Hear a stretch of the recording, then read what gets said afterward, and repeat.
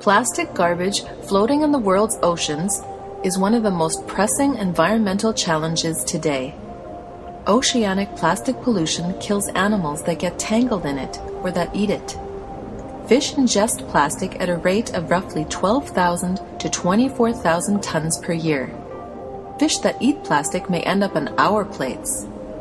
Marine plastic garbage degrades differently. It breaks into chunks, disintegrates into microfragments, or turns into goo that looks like jellyfish. There are plastics that constantly sink and float, plastics that swirl at different depths, and others that sink to remain on the ocean floor.